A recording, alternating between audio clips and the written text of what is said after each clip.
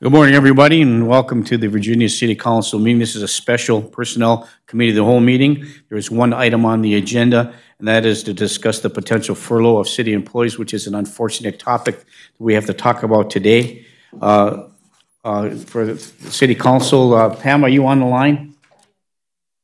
Oh, okay, we'll have her take the roll call while she's getting on the line.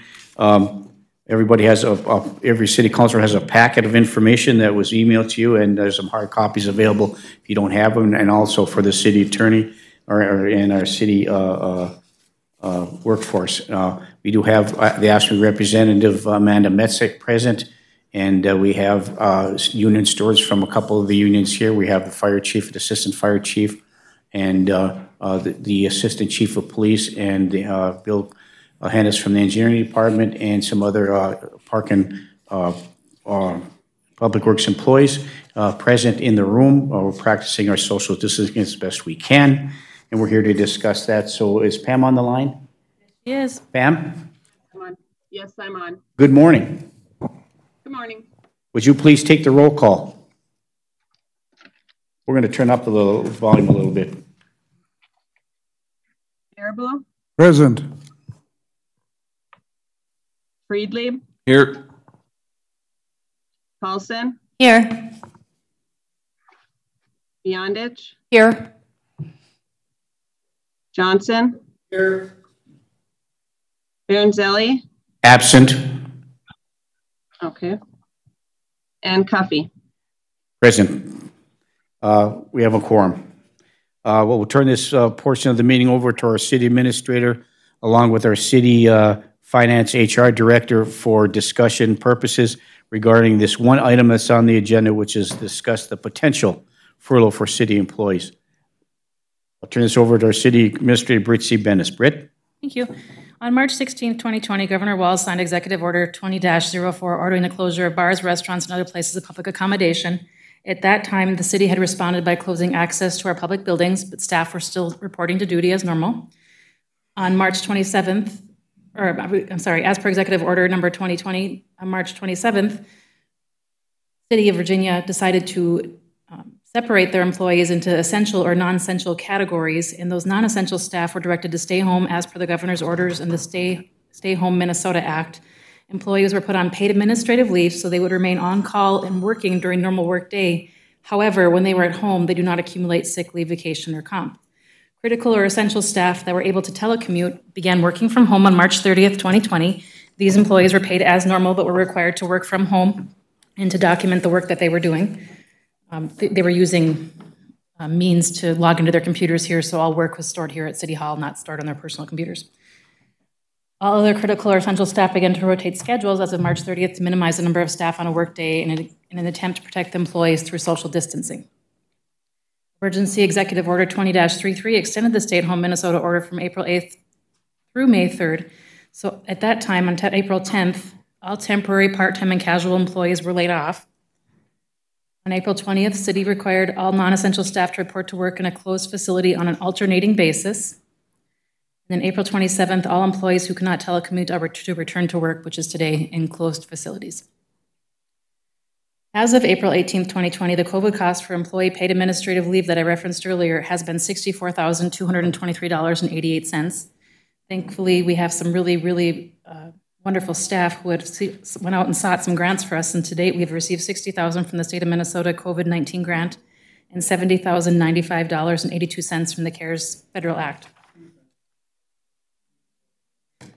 However, Sherry Erickson, our finance director, has been notified by St. Louis County that they are estimating our first tax payment for 2020 will be delayed with an estimated shortfall or delay of $964,924.80. This payment is usually received by June, is that correct, Sherry? And they're expecting a delay into August. Sherry and I have been trying to be proactive rather than reactive with the COVID-19 closures, and have been meeting with union staff since March. And I think we've been doing a very good job of trying to keep everybody working safely.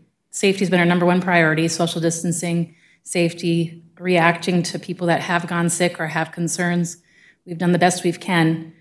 However, if we do have a short tax payment, we're going to have a serious cash flow issue. Therefore, it's my recommendation as the city administrator that we look at a temporary furlough of city staff.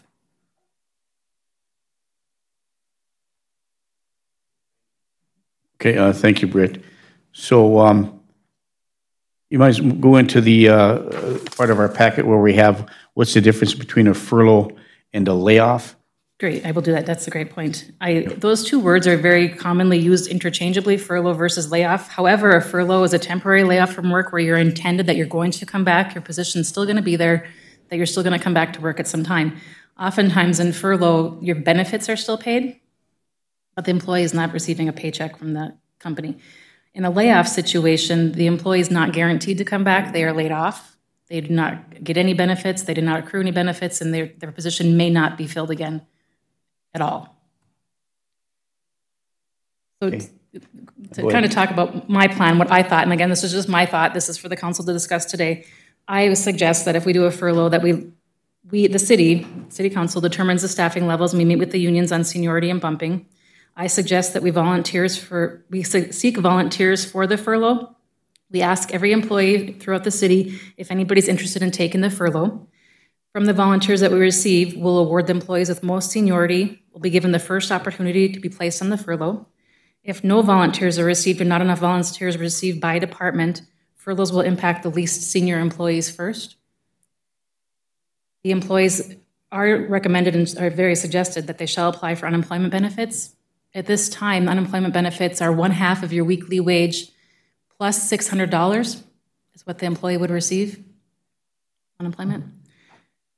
The city can allow staff to keep medical and dental insurance if they are on a furlough. The city would pay the city portion. The employee would be responsible for the monthly employee premium. They would be invoiced. Employees shall not accrue vacation or sick time while on furlough. Employees on furlough will not receive payments for PERA, healthcare savings plan, or deferred comp. This is where the savings comes in, because we'll be paying 1/2 of their pay to unemployment, and we'll be paying no PERA, no taxes, no healthcare savings, no deferred comp. The city reserves the right to recall any or all staff during a declared emergency or when the health or safety of the citizens of Virginia are in jeopardy.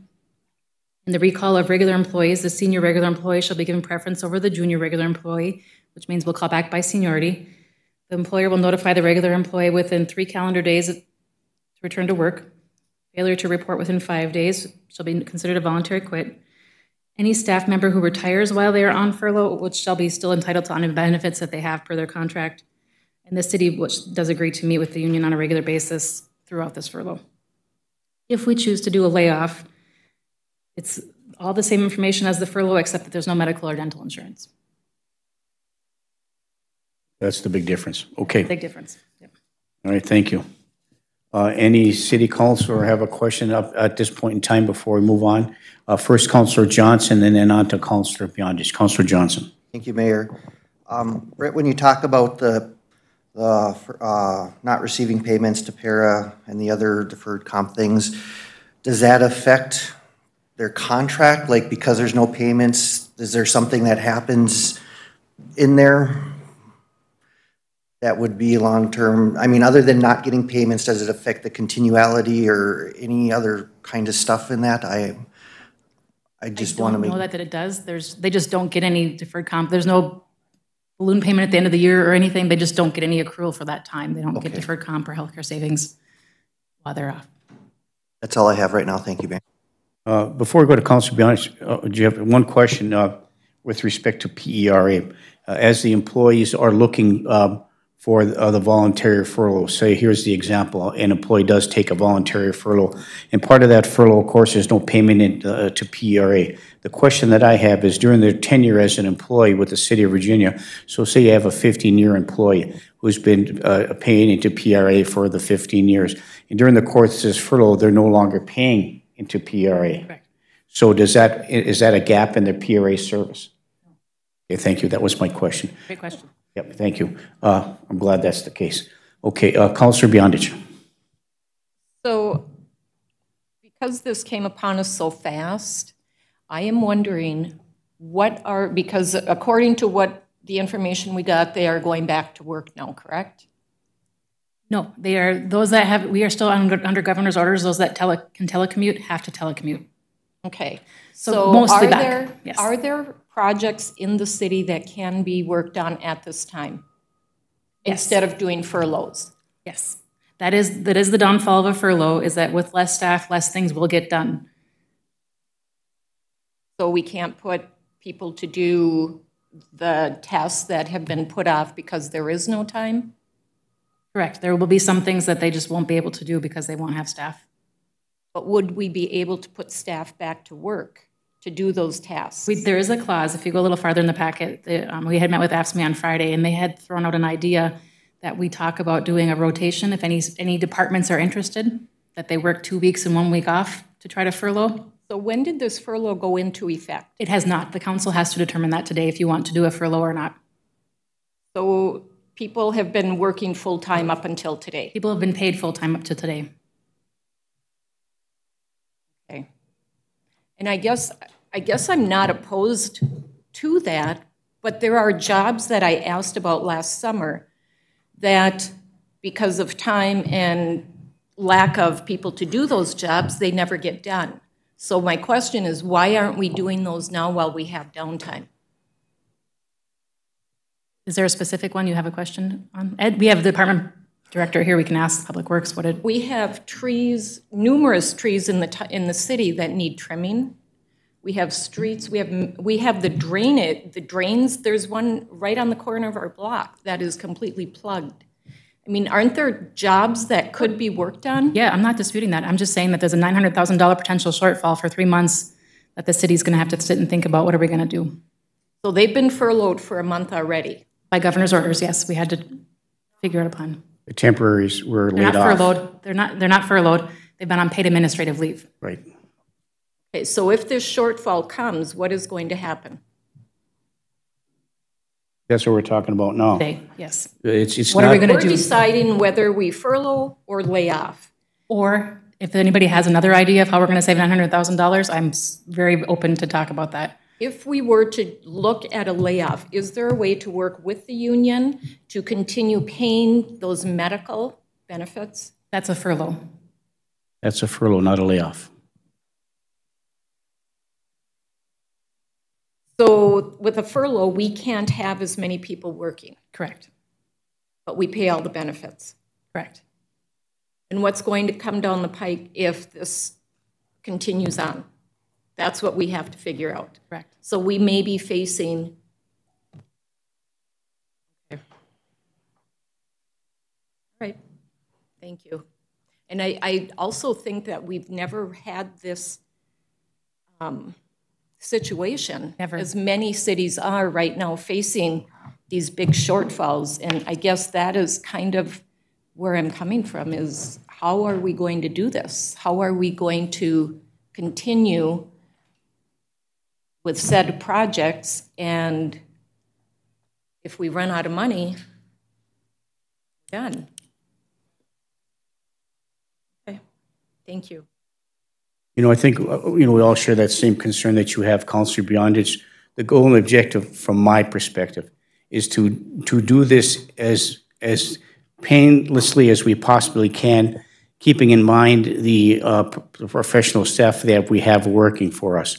And we have dedicated employees, as probably private sector does as well, but we're a public sector entity. So our goal and objective is try to minimize as much impact on the employees as possible. And by looking at the three alternatives and potentially the fourth one that may come later on down the pike, which we hope we'll never have to get to, is a permanent layoff or whatever the case be for a long period of time. That's the long-term thing. But the first three things I think that we have a concern about is, one, is furlough. I can't hear anything, Britt. Okay. Can you hear me now, Pam? A little bit. Okay. Can you hear me, Pam? Somewhat. Can you hear us now? Yes, not as loud though. Okay. Okay, I'll repeat. Can you hear me now, Pam? Yes, I can hear you now. Okay, thank you very much. Thank you, Steve. Really, right now, I think we're considering three options, or a combination of those three options.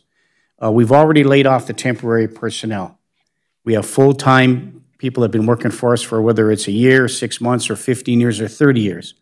And so our goal and objective is to try to continue to provide the essential service that we need to provide, keeping in mind that we have a concern with respect to what our budget is and how much money we have.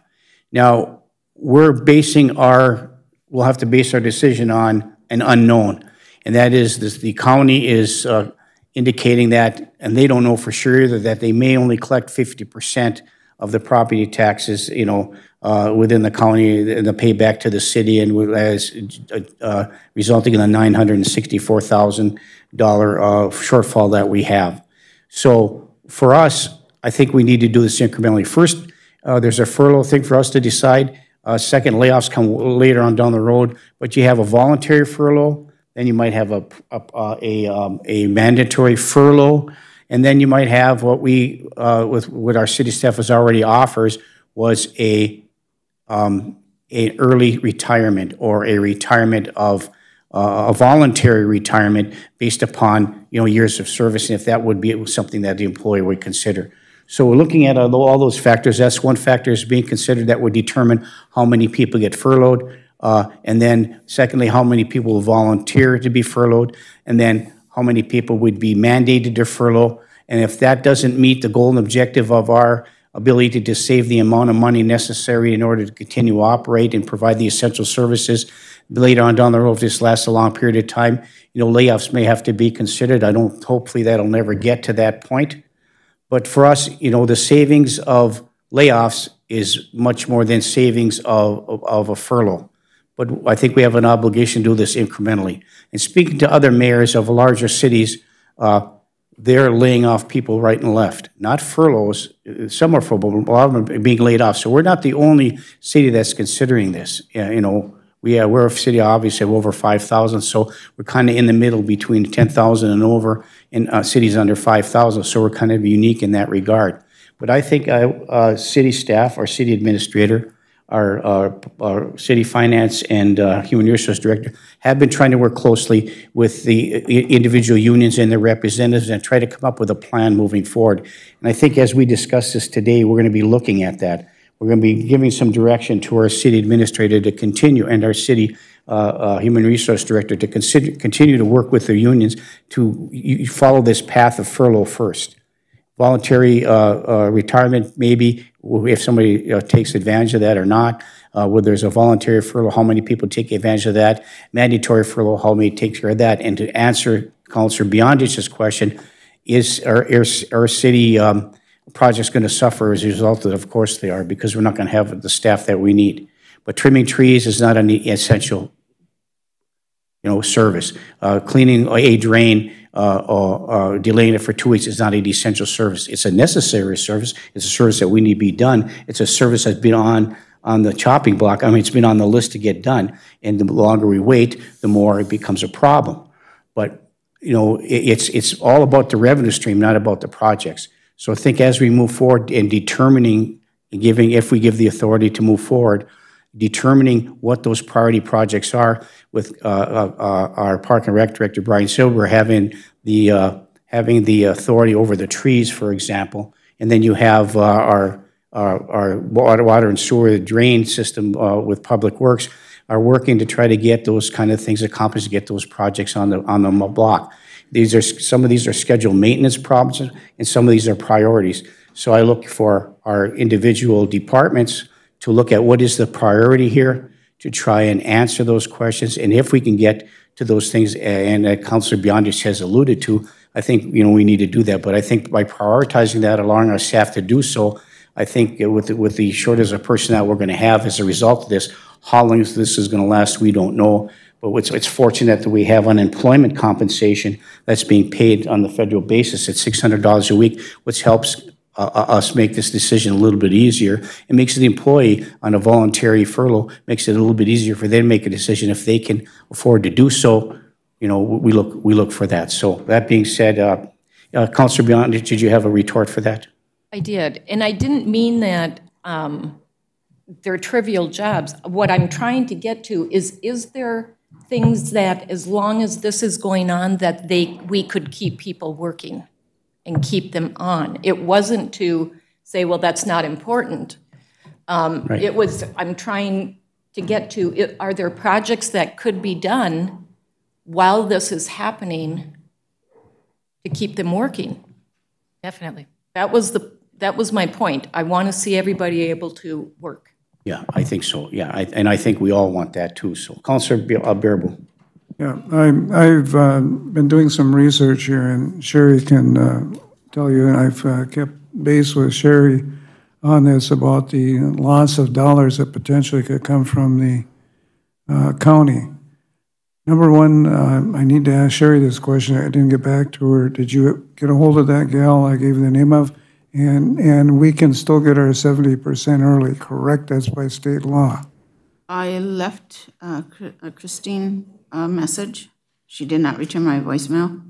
Okay. I have already submitted the 70% advancement. I CC'd you and Britt and the clerk today on that. Okay. According to the St. Louis County Tax Manager, Brandon Larson, he doesn't believe the county can deny us that 70% because it's in state law. So that means we'd have about a 30% possible reduction of our full value in July, which I'm guessing you must have calculated at that $900,000. Is that correct, Sherry? Sorry, I missed the last part of your question. You must have calculated the potential 30% loss on the dollars, which is the $900,000. Am I correct on that? Right. Mm-hmm. Okay. So we're not in dire needs. The county cannot. They're just a pass-through for dollars from the state and from the dollars that we derive from our taxes. So our state aid should not be affected, correct? That's good. That is good. Okay. LGA and state aid have not had any impacts yet. Okay, and I don't anticipate they can because those are built into legislation. Sherry, you want to? Yeah, if I just add on to that, Councilor Bearable, the fact is that they're just concerned they're not going to get the tax money in collected because they feel they've had numerous calls saying, we can't make our taxes, we can't pay our taxes. Now, when I thought about this and did mull it over, most everybody who has a mortgage has that escrowed in there. That's correct. But realize that there's a handful of people that own property outright, don't have a mortgage on it. They may not be able to make their taxes.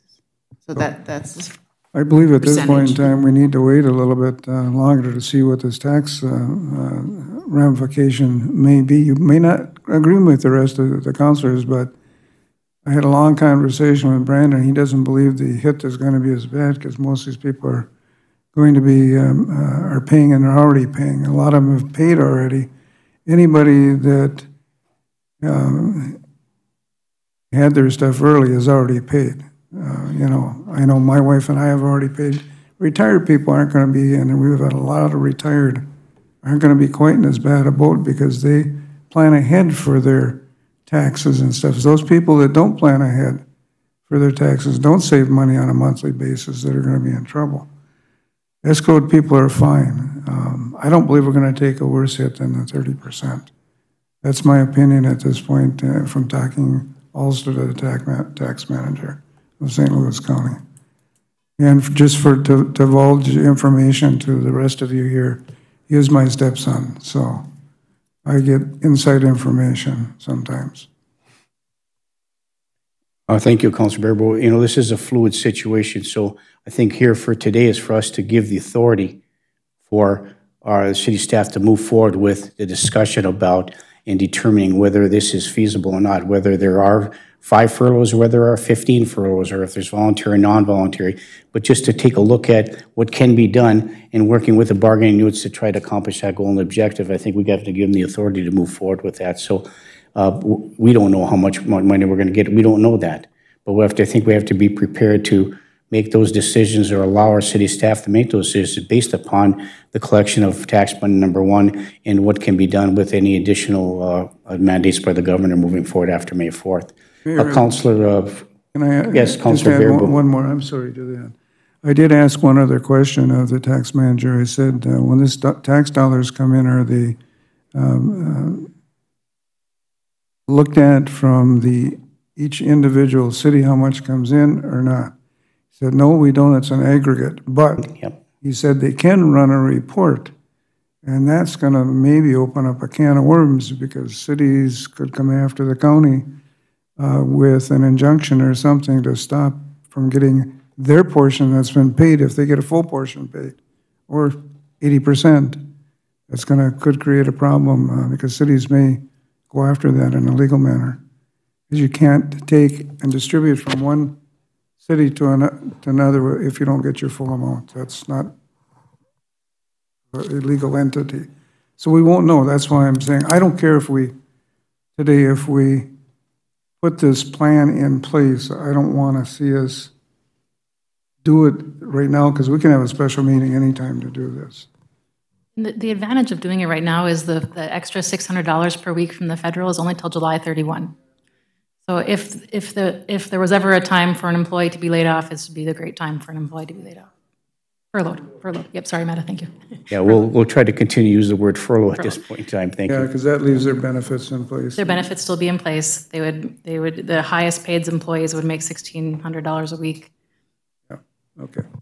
And just talking to these other mayors, how many, not furloughs, how many people they've actually laid off already and are going to lay off more personnel. So, we're trying to not do that based upon what revenues we have. And we should try to do that incrementally and only when necessary. Councillor Paulson. Thank you. Thank you, Mayor. I'm trying to talk loud enough so Pam can hear me.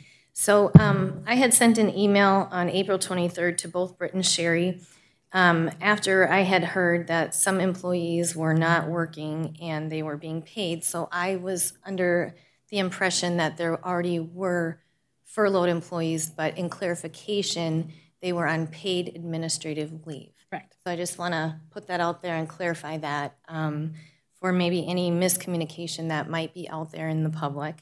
Some of the questions that I asked, and I greatly, greatly appreciate you answering these questions and defining them, because I really wanted to be mindful of the employees as well. I'm sure all of us have that same mindset, but some of my questions, and I'll just read briefly, define a furlough, describe the financials of what a furlough would look like.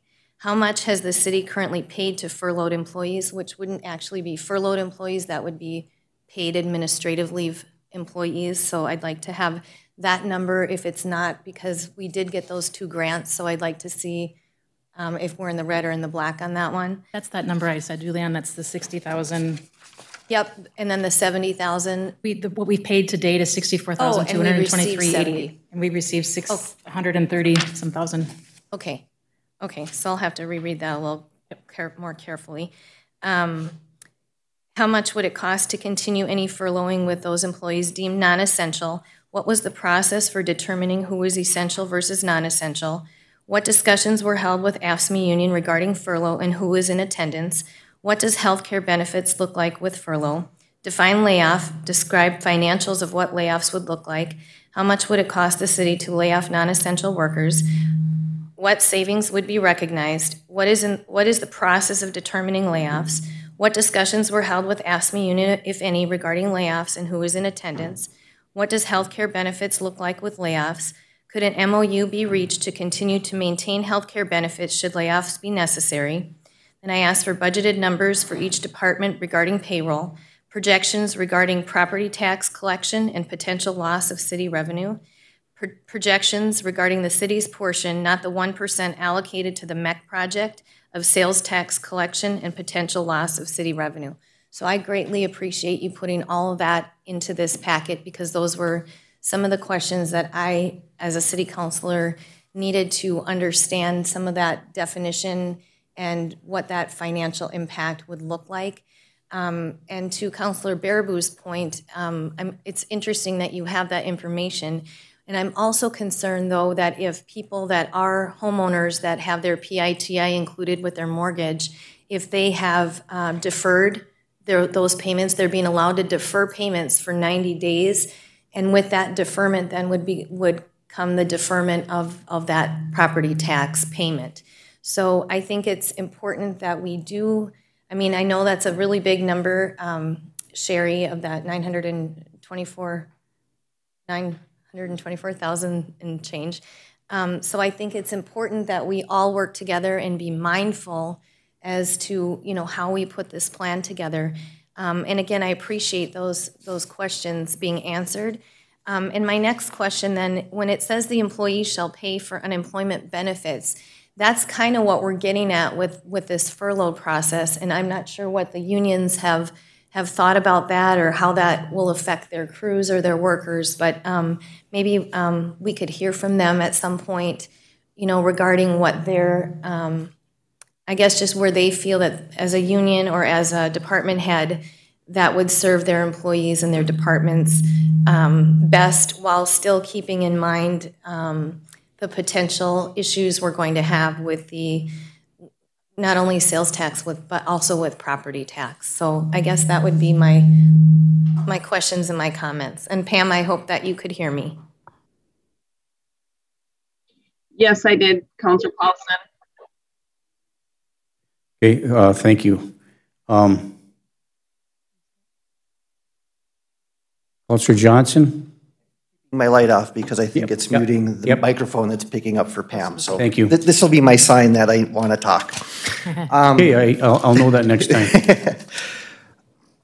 So I'm just trying to process all of this. So basically, we're looking at $1 million shortfall over the next several months because we don't know what we're going to be getting. Because it doesn't matter what state law says right now. If the county doesn't have money to give us, we can't get the money.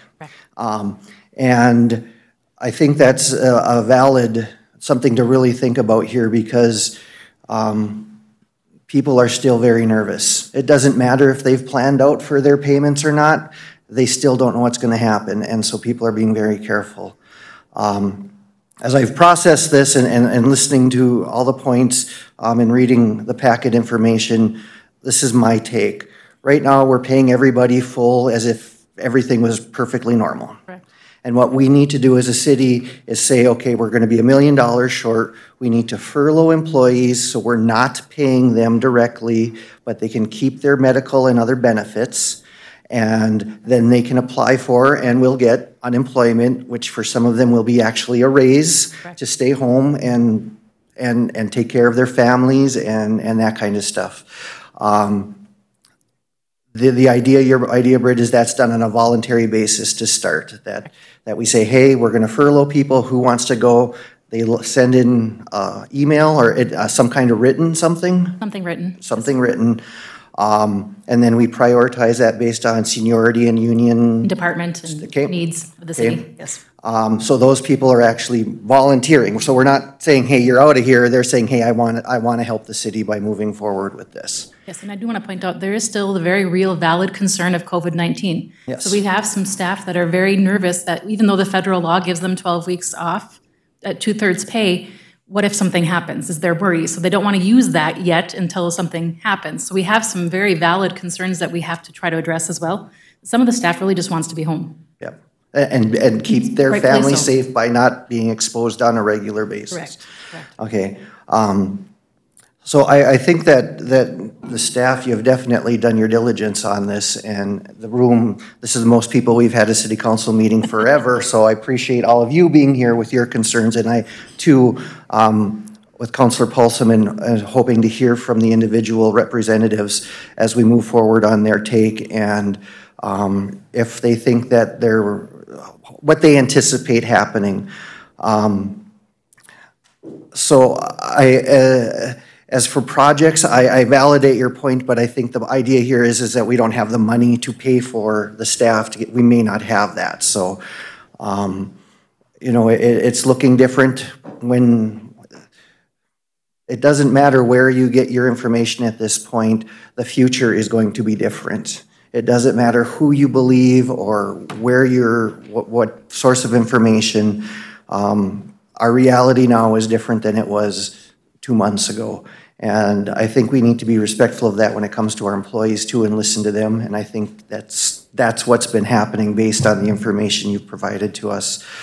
I think that my only other question that I jotted down here, well, it's two. So when will we know when we go back to a new normal? And one of the line items on here was meeting on a regular basis. I guess I'd like to have that defined, what the regular basis is, once a week, once every 2 weeks, just so that and obviously we can call any meeting at any time, but I'd like that defined for the employees so that they know how that communication and when that communication is happening, so we can be on top of any further changes depending on how things happen. Check my notes real quick.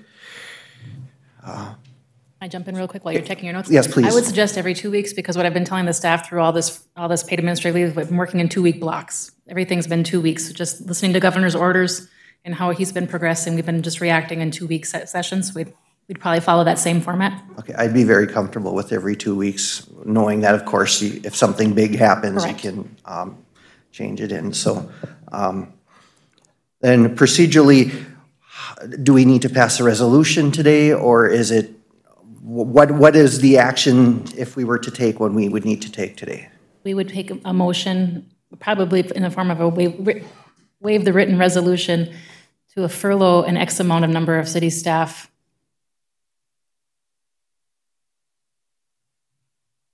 And whether that be voluntary or not voluntary, just a furlough of staff based on. I would leave it vague, and then we can right. attach the plan to the resolution. Right. Okay, thank you, Britt.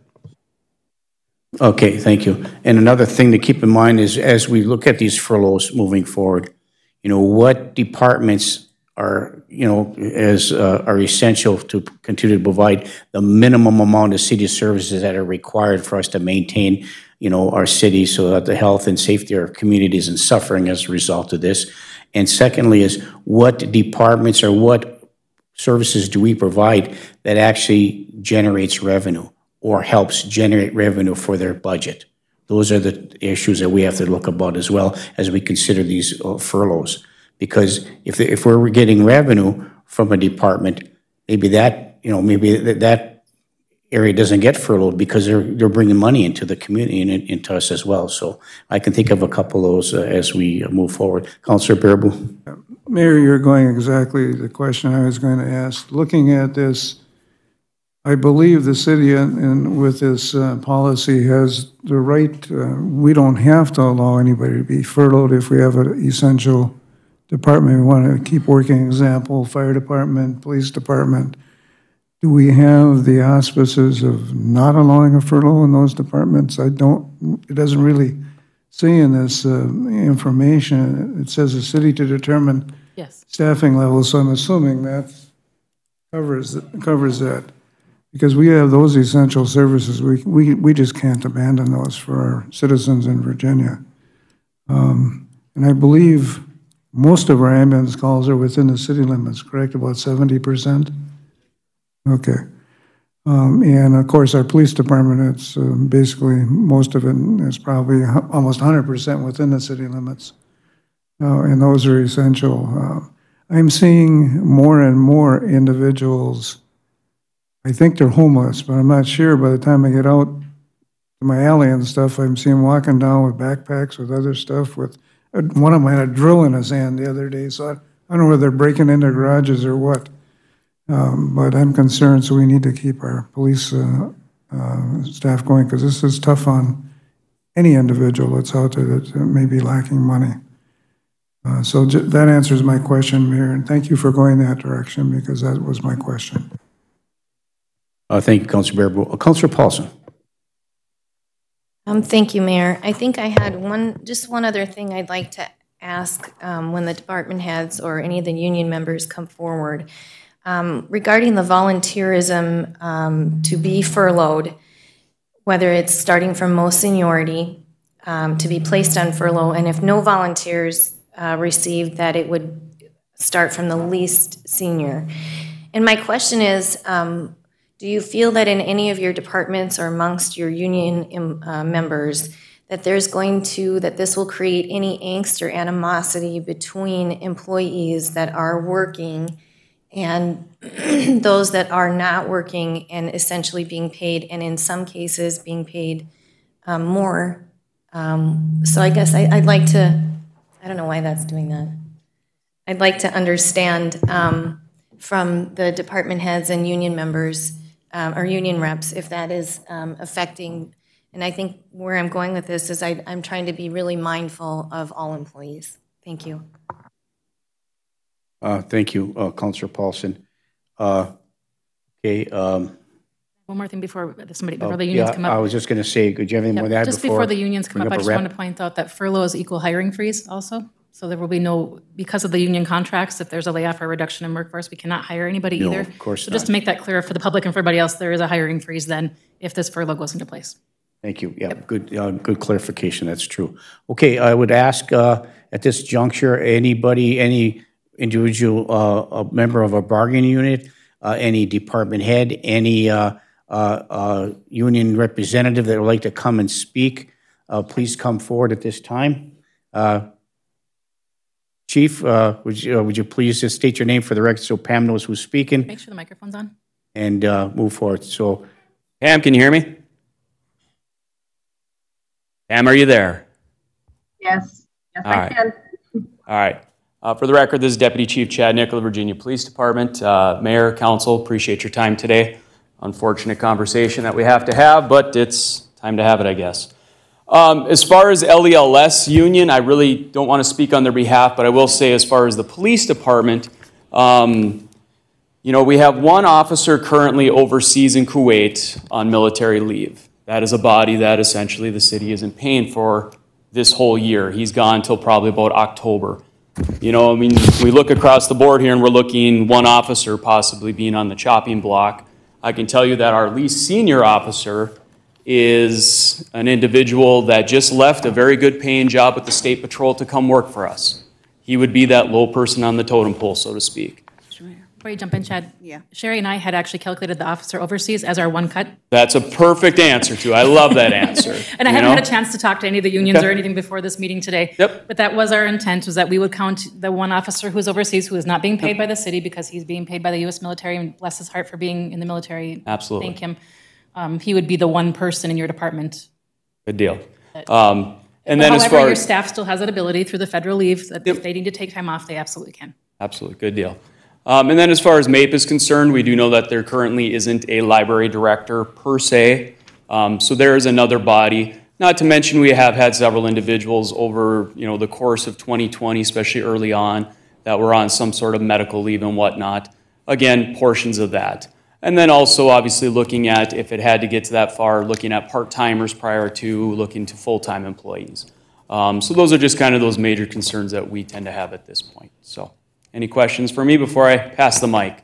No, thank you, Chief. I think that this is exactly what we're talking about, is the communication between our staff and the bargaining units representatives to make sure that whenever adjustments are going to be made, they're going to be made reasonable in accordance with union contract and in each individual department's current employee status. So the example given, you have one on leave already, there's your cut there if that has to be done.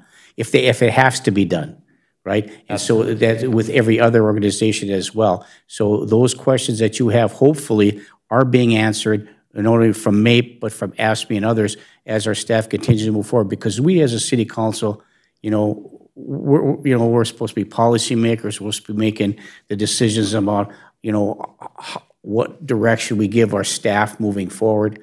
And this is one of the most difficult decisions that we have to make among the regular course of business, because it has an adverse effect to some degree on our longtime city employees, all our city employees. So I think it's imperative that we continue that communication. And I think Sherry and Britt has been, I think done the yeoman's work. Hopefully you're being communicated in a manner that's going to help address those issues. So thanks, Chief. All right. Thank you, Mayor. Thank you. Next on the list, Chief Lewis. Good morning, Council.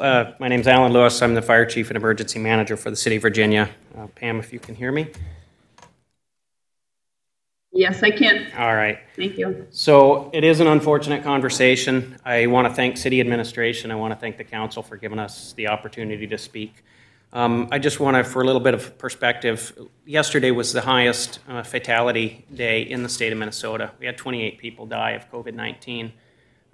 In St. Louis County, we have 61 cases. 10 of those are fatalities. That's one of the highest death rates in the state per county. Now, a lot of those are in congregate care facilities. The wave hasn't really hit us yet. And to cut your fire and EMS department at a time like this, I think is unconscionable. So, and I appreciate Councillor Baraboo's statement about the revenue generation. So Virginia Fire and Ambulance brings in about $3 million a year to the city. Now, a lot of that goes into the payment of the salaries of the people that provide that public service. We try as much as possible to run it as a business with business principles, but we are a public service, and we provide that public service. Currently, I have 2 positions unfilled in the department. I've had 2 members indicate to me that they will be leaving us sometime by midsummer. In addition, I have 2 more members that will have medical leave. So if we're in a hiring freeze, I'm down 2, I'm going to lose 2, and I'm going to have 2 out on medical leave. This is a significant impact to us. I cannot afford to lose anyone else from the department at this time. So, and I would ask if it comes Chief, to have you gotten in writing when those 2 are going to leave this midsummer? One has been accepted into medical school, and he begins July. So he will be gone, not in writing, but he's been accepted in writing. We would need it in writing, his date. And I'm sure I don't want to speak for him. I don't think that will be a problem. And the medical leave you're expecting when? The medical leave, I really can't get into that. It's going to happen. That's about all I can say. I want to respect the privacy of those individuals. So again, down 2, got 2 leaving, and 2 are going to be out on medical. We're going to be hurting. In addition, people have been deferring their vacation times in order to prepare for this wave that's going to hit. And at some point, those vacation times will need to be taken. Sick times will build up. And you could find yourself in a situation where we come to a minimum level of staffing and we start having to force people to stay over if these cuts happen. When you start forcing people, you run up your sick time, and it becomes a downward spiral. In addition, the first thing to get cut will be the interfacility transfers, the largest single generating thing that we do. So you will get even less money. It is literally shooting yourself in the foot to cut any more positions at this point. I thank you for your time, and I would ask that if you decide that we do have to cut positions, that you work with the department heads and allow them to help in making those decisions. And if there is a cut that needs to be made, I'll take the furlough first, because I feel that would be my responsibility. And if I haven't significantly justified the value and the service that we provide, then I need to be the one to go first. Thank you. Oh, thank you, Chief. Could you stay up just for a moment? Thank you. I think that those are mitigating factors when considering your total staffing levels. I think the projection is based upon total staffing levels. So these particular instances would equate to, well, I would, for the lack of a better term, leverage toward that. I agree for essential services, particularly the people that generate revenue, like I talked about before, like Councilor Baraboo talked before, that we have to make sure that we can do that. And I think the projections are based upon your full capacity of personnel that you have for you. Obviously, you're not at full capacity. So by cutting in individually even more so does, go to your point. And I think that's something that's going to be taken into consideration by our city staff moving forward. And the staff will work with departments, particularly those generating revenue, to ensure that we don't compromise the safety and health of our community, particularly the citizens of Virginia, at the same time providing the essential services that are necessary. I think you've conveyed professionally and poignantly that, by doing so may compromise some of the service that we provide with respect to health and safety. So thank you, Chief. Thank you, Mayor. And I do appreciate the time to address the council here. Thank you very much. Anyone else like to come forward? Paulson has a question. Oh, I'm sorry. Sorry, Councilor Paulson. Thank you. I guess this is a question for us as a body, as well as, excuse me, the union reps. But could LELS and IAFF be considered outside of a hiring freeze if that's the way we go? Would that be, I think those are our public safety and our firefighter EMTs. I'm sorry, I don't know why my thing keeps doing that. But I feel like that, to me, that's a reasonable, that that they would remain, those two unions would remain outside of any potential hiring freeze to protect our communities as well as generate the revenues of the ambulance service. So I don't know if that's something we could take into consideration, and not to short the AFSCME union, but I think we're talking about obviously different positions within our city. I think we have to keep in mind too that staff are concerned. Some staff are going to volunteer to go home because they are very worried about COVID-19. So it's not just there's a twofold factor to this. It's not just the city needs to reduce costs, it's that we have staff that do not want to come to work because they are terrified for their family. And so this is a great way for them to go, no matter which department they're in. You know, it's the balance of trying to keep that in mind.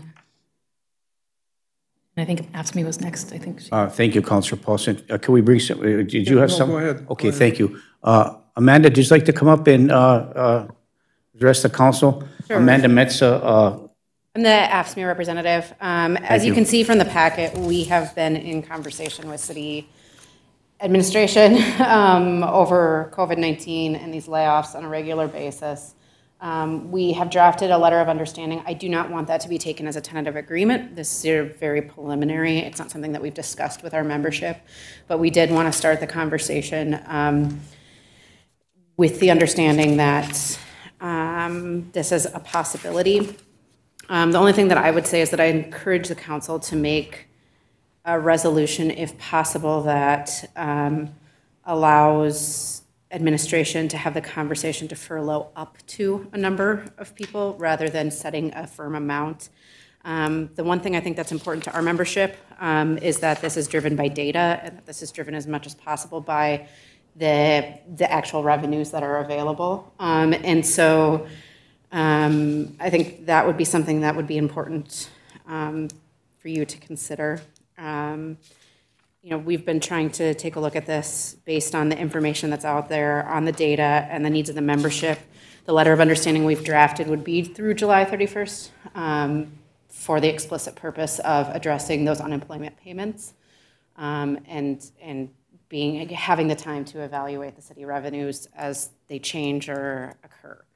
And so you can see some of the information to your question, I think earlier, which was about the question of animosity. Obviously, furloughs and layoffs and any of those kinds of conversations have the potential to cause issue. They are certainly complicated. One of the things that we are seeking to address within this with city administration would be the idea of those the voluntary piece. And so rather than the layoff language of our contract, which forces the least senior, allowing those who may be interested and who are more senior to accept this sort of layoff is an attempt to have that conversation.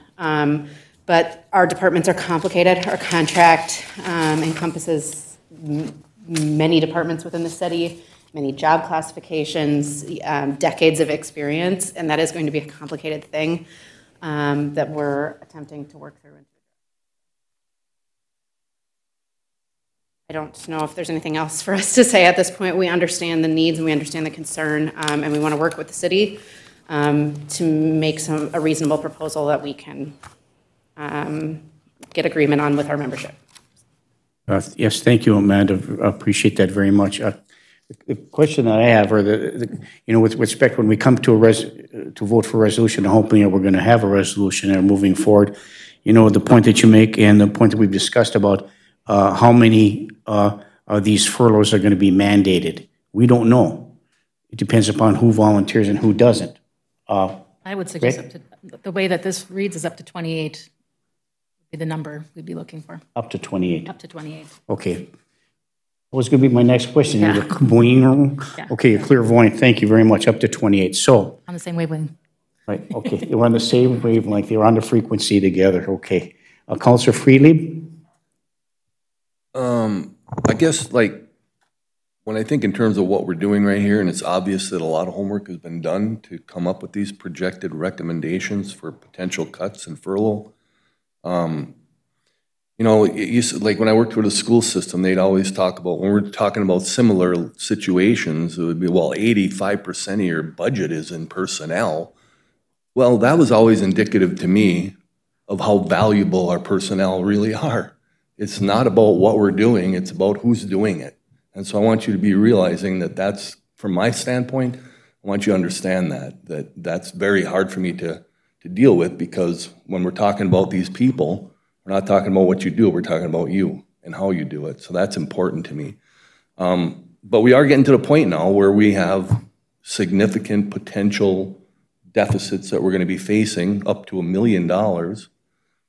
And we're at that point now, and I think I appreciate what Amanda just said, that we have to talk about in terms of up to what we need to do, and then determine based on the data that comes forth over time what's appropriate for the necessity of meeting the budget restrictions that we're going to see. So in any event, I just want you to realize, want you to know that from my perspective, it isn't about what we're doing, it's about who we're doing. And you people are very important, and that's why a significant portion of our budget is in personnel. It's the value of who we have employed. Thank you. Thank you. Very well said, Councilor Freely. I think we all concur. I do for sure. The goal for me is when I talk to these other mayors throughout these communities, and I get information from the Minnesota Mayors Association, there's a lot of cities that are laying off staff. How they're doing that, I don't know what the process is moving forward. But I have to say, and please, if you disagree with me, I'd like to hear about it. But I think our bargaining unit personnel, the representatives and our city staff have been working very closely together to try to minimize any impact we have on our employees. There's going to be impact, unfortunately, that's the case. But how we go about that is important. How we value our employees are important. How we move forward this process incrementally. And by making a resolution today to furlough up to so many employees, that could change, that could go down, it could go up, depending upon what happens, in the next few months. But this is a starting point. We're ahead of the game with respect to that. We just didn't announce that, a mayor makes a decision through the city council that we are going to cut 3 people from Public Works and 2 police officers, without any knowledge of how that affects. They're just looking at the expense side of things. But we're working at the health side of things too here. So I think we're trying to do yeoman's work.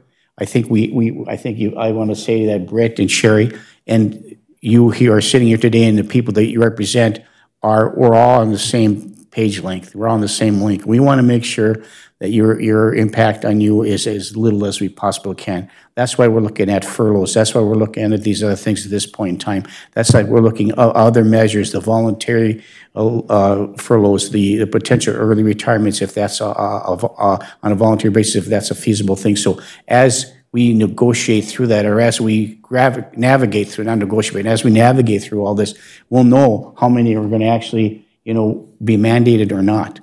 We hope that's going to be as little as possible. And another thing I'd like to maybe clarify, if you would, for me, Britt, when you look at, I'll give you the example, when you look at Public Works, and you look at the potential furloughs, and say say we have to mandate, just as an example, somebody from Public Works. By working with the department head and the staff to determine who goes first and who doesn't, the question for me is that, if you have a heavy equipment operator that's been working here for 2 years, and you have a utility guy who's working here for 5 years, and you need the heavy equipment operator to operate, how does that work on the seniority side of it? So that would be my question moving forward. I don't need to know that right now, but I know that's something that is within the AFSCME, as you talk about the angst that people have about that. So you have to work through that. And I think working through that with our city staff will, we guide that through based upon a collaborative effort between all of us. That makes sense? Okay, thank you. Anybody else have anything before we move forward with a potential resolution or motion here? Councilor Baraboo? Yeah, Mayor, that was why I asked that one question earlier. Who has the determination of what's considered an essential worker when these issues come up like that? Because if you need a mechanic, if you got broken down equipment, you got to have the mechanic. If you need a heavy equipment operator, you have to have special licensure for those particular things. You can't just throw anybody in there if we've got work that needs to be done by the particular staff, where they need to use a backhoe or whatever it might be. So that's why I wanted to make sure that that was covered in this memorandum. Who's going to have the final say? So are we going to have a direct communication, Britt, with the unions and all that's going to be determined, or Oh, yes. or are we going to have an MOU for every one of these special occasions? No, Rick? and actually, emergency executive order from Governor Walz 20-20 defines critical or essential employees. So we use that as our basis for those that got to go do the rotation to go home and stay on paid administrative leave, and those who got to just go home, and vice versa, who had to stay. And then also, we did talk to the unions that asked me at great length about, we were going to have to look at by department and by job classification, because they're not all equal. Sewer crew is an absolute essential position that we have to have staff in the sewer crew, and that's a licensed position. We have to have somebody qualified. Those are just discussions we have to have, and we know it's going to be a long process once we get this MOU done, if this is what the council goes, but we're going to work through it together. That was my basic concern, so I appreciate that. And I did know that from reading that, but I just wanted to make it public. So thanks, Brett. Thank you, Councilor Baraboo. Councilor Johnson. So I guess I've been sitting back here thinking, I'd like to offer that maybe the council should not be paid during this time. If we're asking our employees to sacrifice, I personally am willing to not get paid during this time until it's, I mean, just doing the rough estimate, that's about $3,700 a month, a couple months, that's some makeup. So that would be something I'd be willing to offer up to the staff to figure out how we can do that if the council is agreeable to that. Thank you, Councilor Johnson. You read my mind. I was to be under other items of concern as we finish this topic up. But while we're on that topic of discussion, I completely concur with you. I'd be willing to give up my pay until July 31st or beyond if that's necessary. Move forward if it saves a job or helps keep people somewhere to continue to work. So, Councilor Baraboo. Yeah, that puts me in a huge bind, Mayor, to give up that, because I have lots of my stuff based on the salary that we receive. All of my health insurance for my family, and I have some huge health insurance problems. I cannot give that money up because I get zero. I've made $100 and some for the whole year so far. That's it. The rest of it gets taken out for individual health insurance and the other things that I have that I've been here for 26 years, and I'm not going to give it up because I need that to keep my family. I don't have that big of retirements, so I can't afford. I'm like the employees. I can't afford if they don't have money coming in.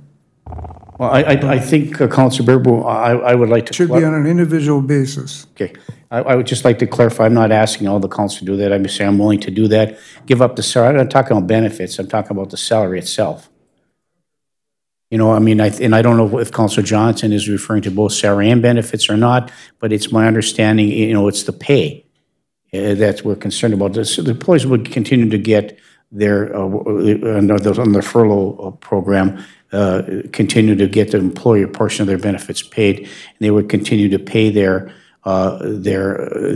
obligation family or single coverage. The only difference is they would have to mail it in, or we wouldn't be able to take it out of a paycheck. So I think what we're talking about is salary. So, you know, if I make like $500 a month less taxes, everything is what, $213 or whatever it is, you know, it's a token, a gesture. But if collaboratively, if we did that from a salary perspective, it might save one job, you know, for 1 month or whatever on a monthly basis. So I think that's what I'm looking at, just as an offer. Councilor Johnson, did you want to clarify any of your point at all?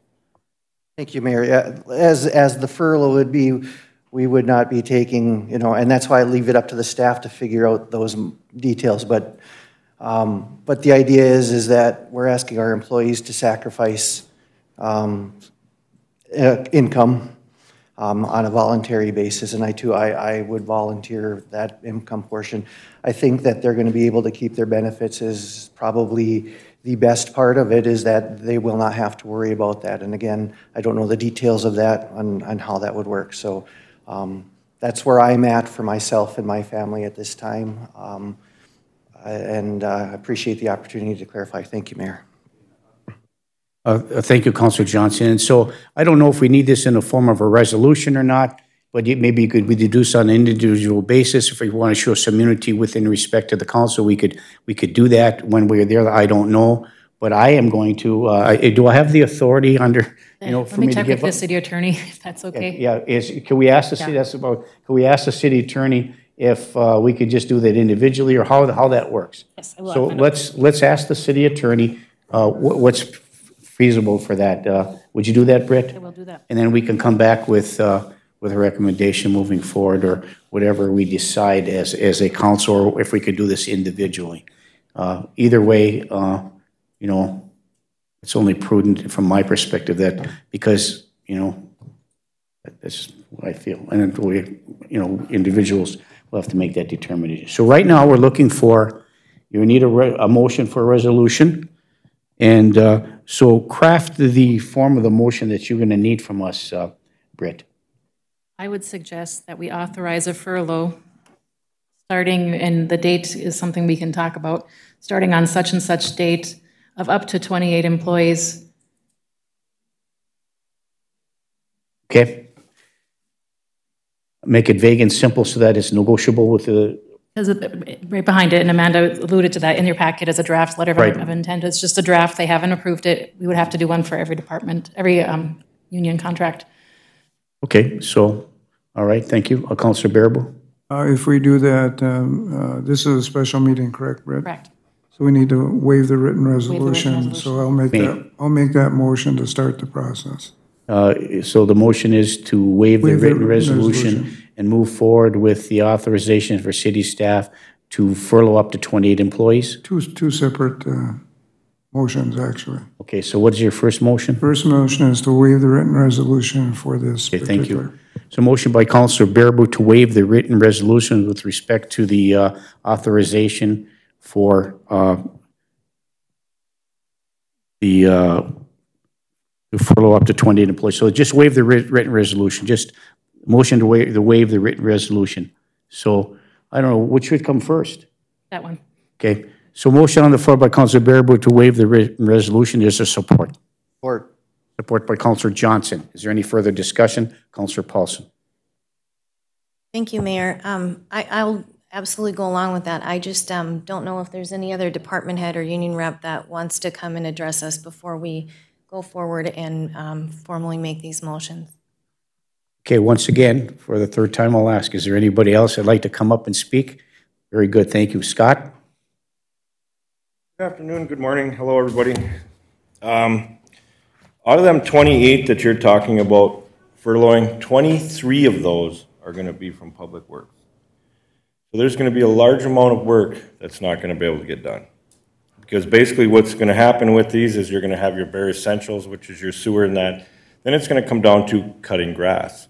Because you have to realize now, we as ASME get the golf course back. So everybody that's at the golf course will be let go. So we're going to have to accommodate for people to mow the grass at the golf course, maintain the golf course and everything else, plus all the city parks.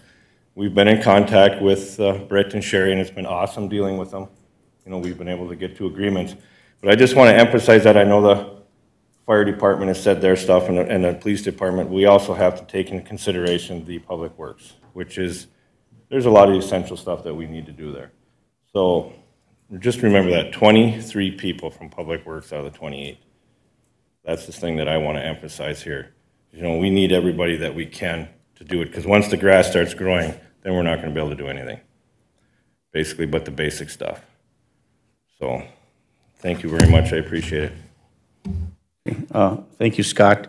Thank you, Councilor Paulson, for making that request. I didn't realize that it was somebody else come forward. Thank you, Scott, for doing so. I think we have to work through that somehow and come up with that. So we waive the written resolution for that. There was moved and supported. Is there any further discussion? All those in favor signify by saying aye. Aye. Aye. Opposed? Motion carries. Okay, the second motion, please.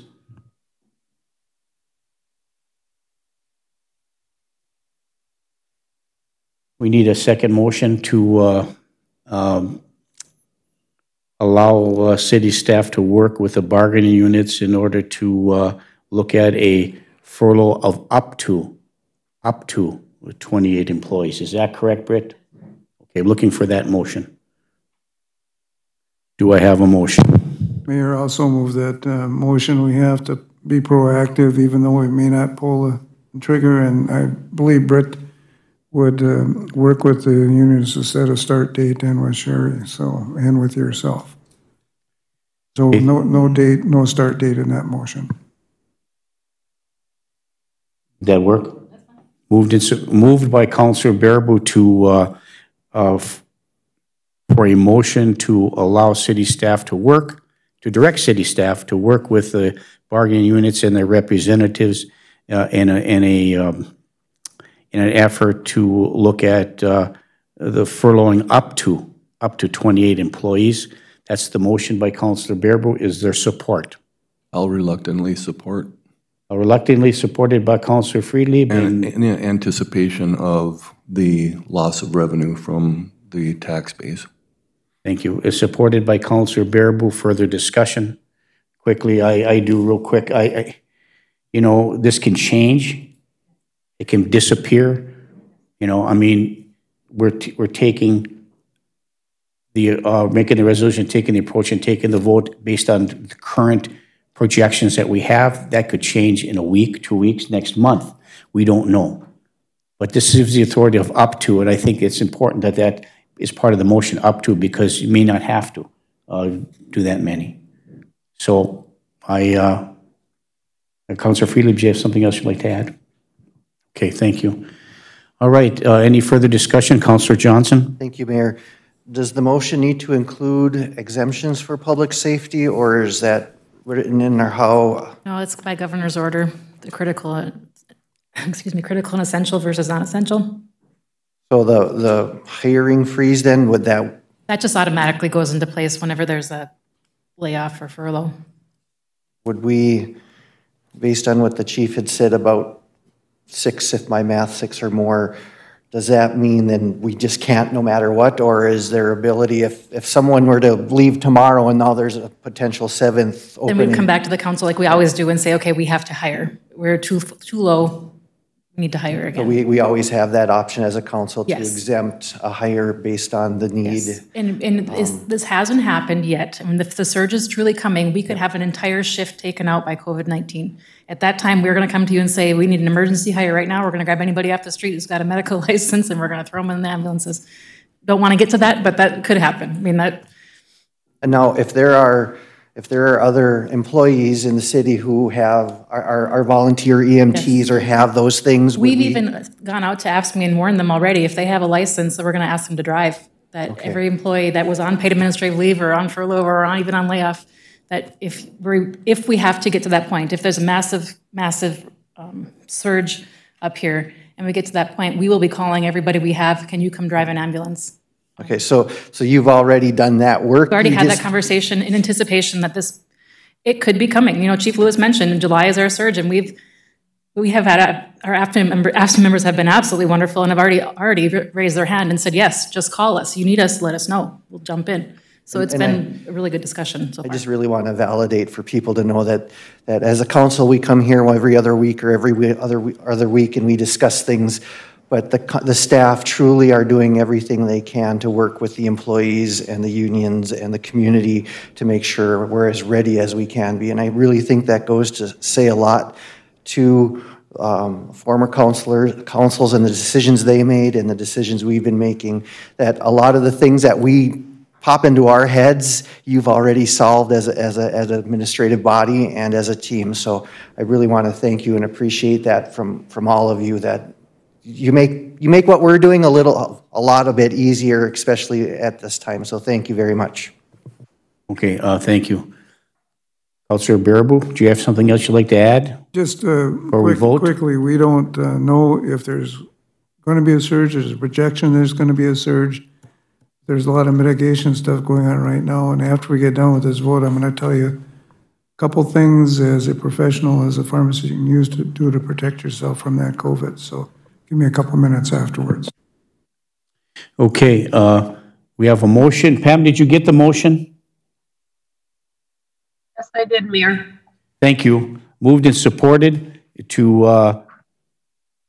allow city staff or direct city staff to work with the bargaining units and their representatives on a furlough program of up to 28 individuals.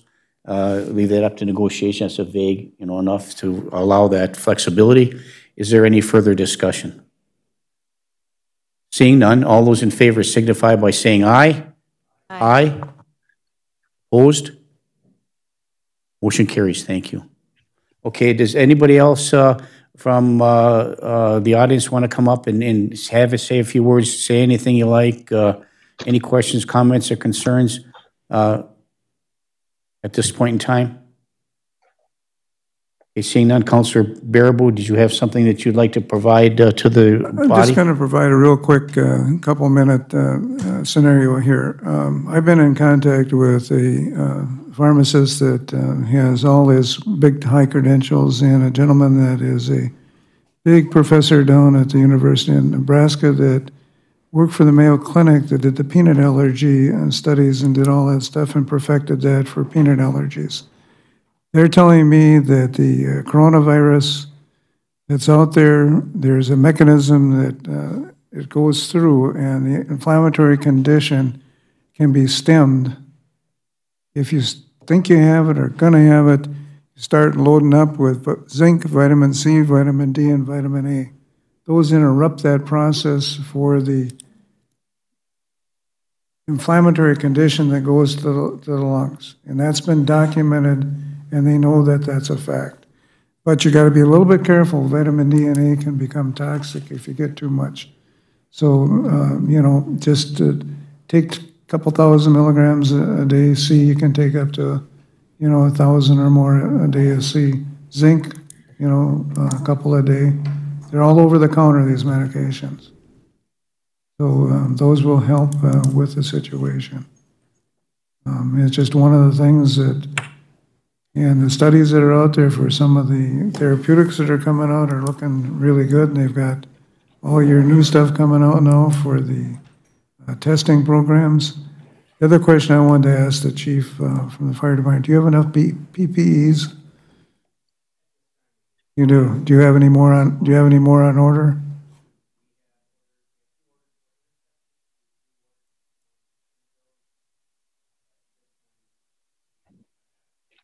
You have adequate supplies, okay. If nothing else, get to our representative, Mr. Stauber, Pete Stauber, and have him work on it for you. Because there is more out there than people realize. Okay, that's all I needed, Mayor. Thank you very much. Thank you, Councilor Baraboo. Anybody else have anything like to add before we adjourn this committee of the whole personnel meeting? Bit, did you have anything else you'd like to add? I'm good. I just keep my microphone on. Okay, nothing else to come before us today. Thank you very much for coming. Let's work for a common goal and try to mitigate this as much as we can. We stand adjourned. Thank you.